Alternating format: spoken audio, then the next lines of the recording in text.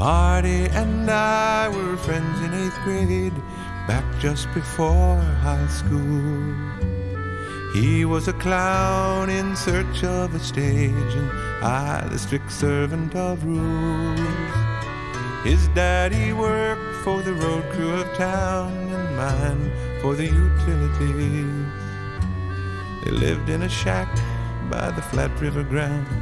We lived on a hill with a breeze, but somehow we stuck to each other like glue. Always found something we'd both like to do, laughed our way into and over and through. More fun than trouble deserves. And he'd talk for block after block, with stories that robbed me of sleep. Things he had done, oh, they must have been fun, but they got him in such big trouble deep. Then Marty would laugh with that funny high voice and say that I should have been there. And the look in his eye said there wasn't a choice. You're gonna catch it sometime or somewhere, boy. You're gonna catch it sometime or somewhere.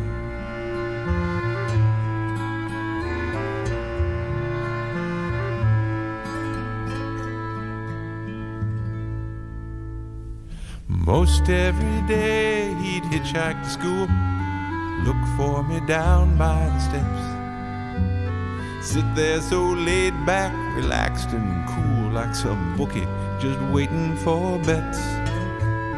With the first bell, we'd run to homeroom and listen for the office PA, as Mr. McFarlane's cold voice of doom would name all the criminals that day. McFarlane did not like Marty at all, singled him out as he'd walk down the hall. He wanted to break him, make him just crawl, but you can't break a heart that's been broke. So we'd laugh and we'd laugh as we'd walk between class, though we never could get free of the jokes. One glance from him and I'd start to grin, explode as the teacher spoke. But Marty would do the very same crime to ensure the same punishment. Detention for 2 was the cost of the fine. 2 comrades in confinement. We were 2 comrades in confinement. Oh, Marty knows the years come and go. There's an ache that just grows with your name, for those dropped from the list, whose beauty was missed, but whose heart sang in spite of the pain.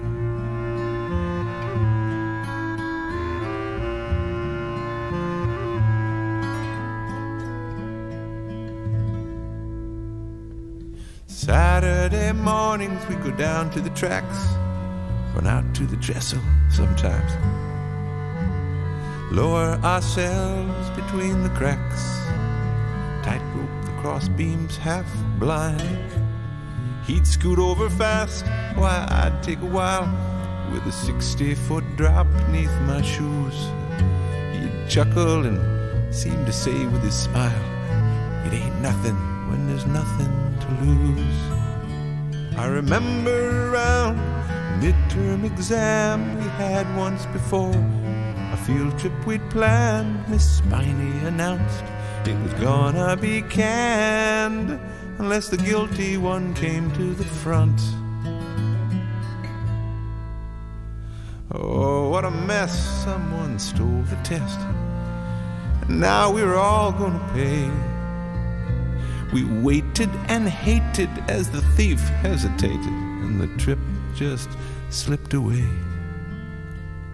Then Marty stood up and walked to a desk as a lynch mob of eyes hung him high. He could not have cared less about passing her test, but she never detected his lie.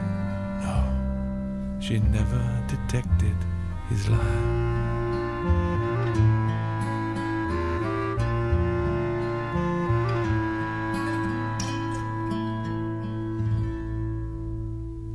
Near the end of the year, the word got out that Marty was likely to fail, and seeing no way to turn it about, where the boy kind of pulled in his sails.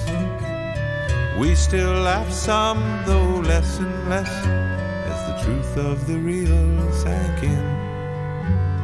He would return, and I would progress, and it would not be as it had been. Well, I wanted to tell him it wasn't the end. I wanted to tell him we still could be friends. I wanted to tell him we'd laugh again. But you know, wanting don't get nothing done.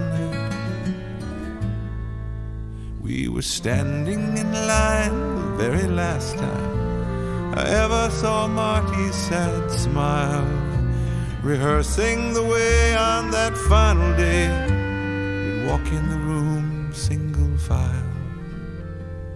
Then Mr. McFarlane made Marty wait and said, so the whole class could hear, "Why, Martin, you're not gonna graduate." Oh, I still can see Marty's tears. I still can see Marty's tears. Oh, Marty, you know, as the years come and go, there's an ache that just grows with your name. For those dropped from the list, whose beauty was missed, but whose hearts sang in spite of the pain. Whose heart sang in spite of the pain.